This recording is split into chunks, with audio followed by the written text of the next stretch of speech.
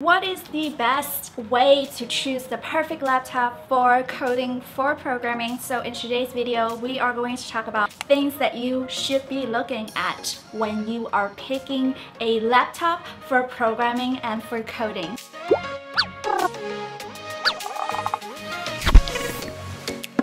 What is up, everybody? Welcome back to my channel. My name is Vicky May and I am a full-time software engineer living in New York City, and I am also a part-time content creator who is currently trying to help you to learn how to code and keep up with web development and all things about tech. And let's talk about what you actually need when you're looking into buying a computer or a laptop.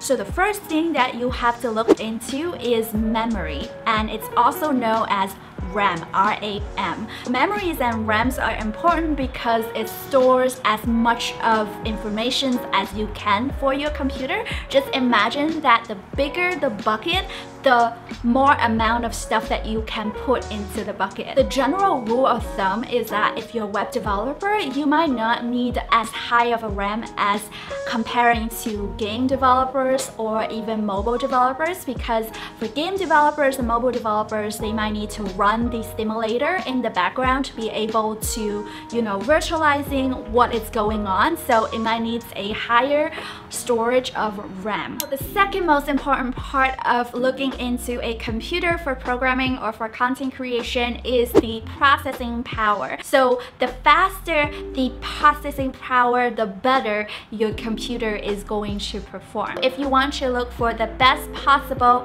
processing power for programming, I would say that like i5 core or i7 core should be enough. The rule of thumb is that the higher the number of i-core, the better. So obviously, if you can look for something that is higher, that might be better.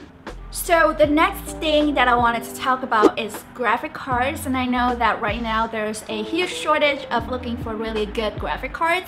In my opinion, for programming, if you're not a designer or if you're not a game developer, you don't necessarily need a really good graphic cards. And for me personally, I am not really a gamer.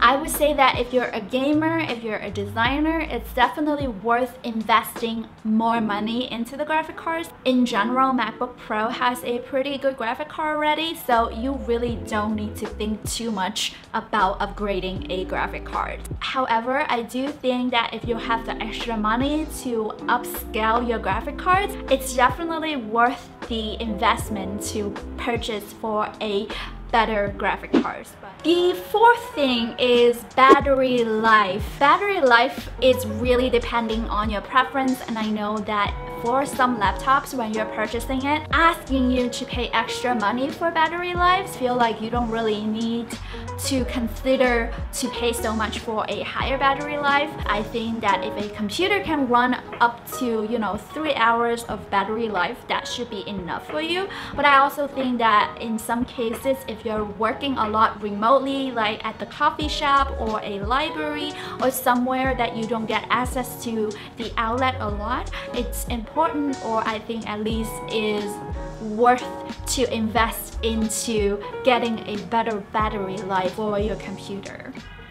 Another thing that is important is your comfort level, and I think that a lot of times when you're purchasing a laptop, you're not thinking about just coding within that laptop. For example, I do have a external monitor that links to my laptop, so when I'm coding at home, I have extra monitor space for me to really expand my coding IDEs and all my code editors all across different monitors, and that really helps me to code when I'm trying to see everything all at once. You don't have to necessarily get like a huge laptop for you. You can get a smaller one and then hook it up with a external monitor, and then you can get that extra screen space for yourself. If you are curious about my desktop setups and things that I use to help me to boost my productivity, I have a video over here that links you to all my setups and things that I talked about, including my standing desk, my chair, my external monitor, my mouse, and all those good things. I'll talk to you soon. Bye!